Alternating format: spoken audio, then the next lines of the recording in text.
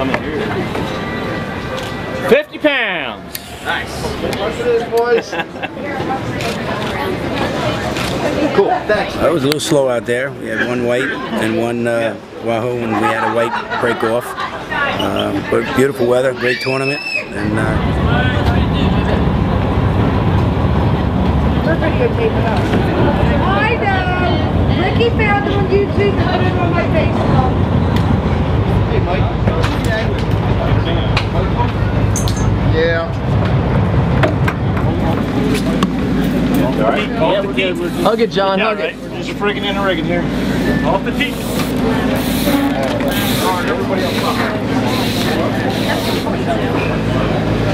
143 pounds.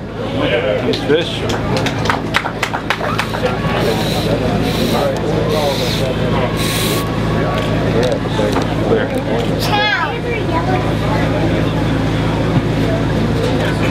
$174 pounds.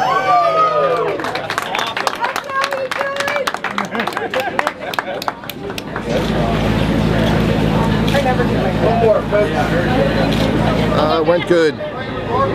Went to the Big Eye Hole. Caught a couple big eyes. I said the Big Eye Hole. I didn't get specific. Right outside the hot dog. Yeah, it was a good day. Caught 2 big eyes. Saw a blue marlin. And we'll see what happens tomorrow. Into his lyre. Take care.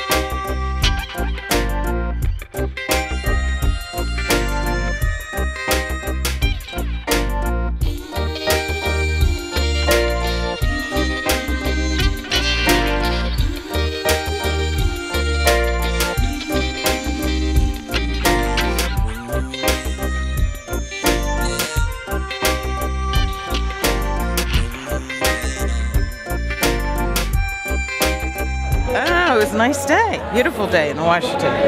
We were until he came up. It took us about a half an hour to get him in, I believe. So with a lot of help with the boat. Teamwork, right?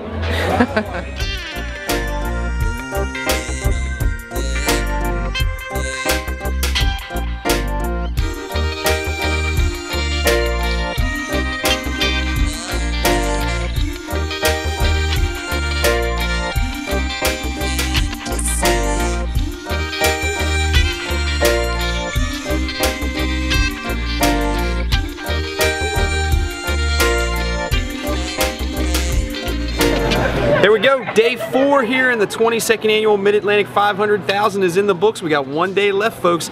Not too many changes on the leaderboard today. As a matter of fact, we've only got one.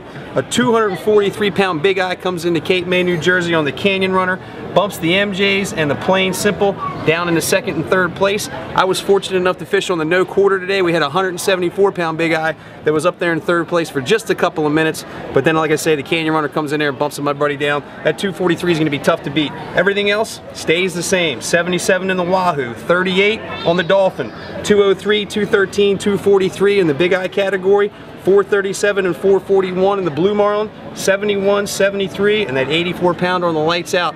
Holding its ground in 1st place. It's a really good fish, and I don't know if it's going to get beat, but anything can happen in the MA 500, and it usually happens on Friday. We got 1 day left. If you want to see all the updates, buy t-shirts and the like, see the live feed, it's ma500.com. Friday's it. We're going to cash a big check tomorrow.